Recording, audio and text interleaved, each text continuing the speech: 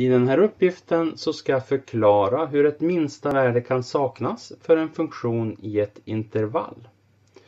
Så säg att jag har ett intervall. Och så tänkte jag rita en graf till den här.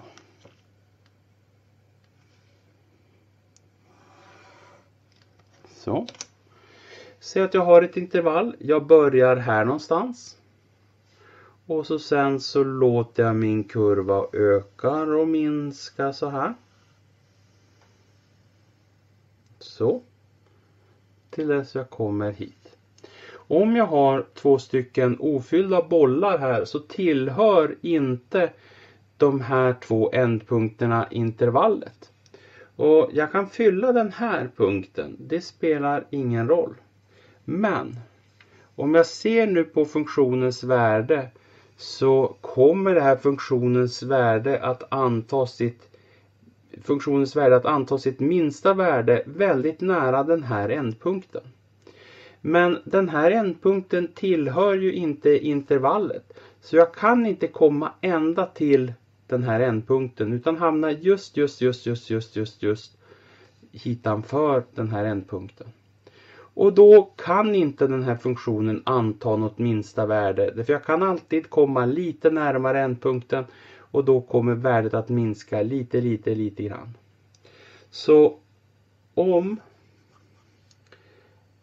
en ändpunkt inte ingår i intervallet och funktionens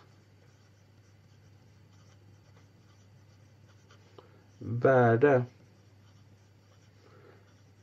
är lägst nära just den här ändpunkten.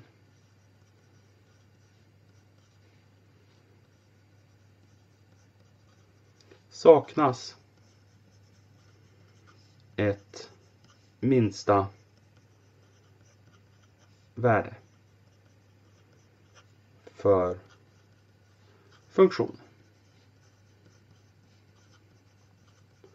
Samma resonemang gäller ju för ett största värde.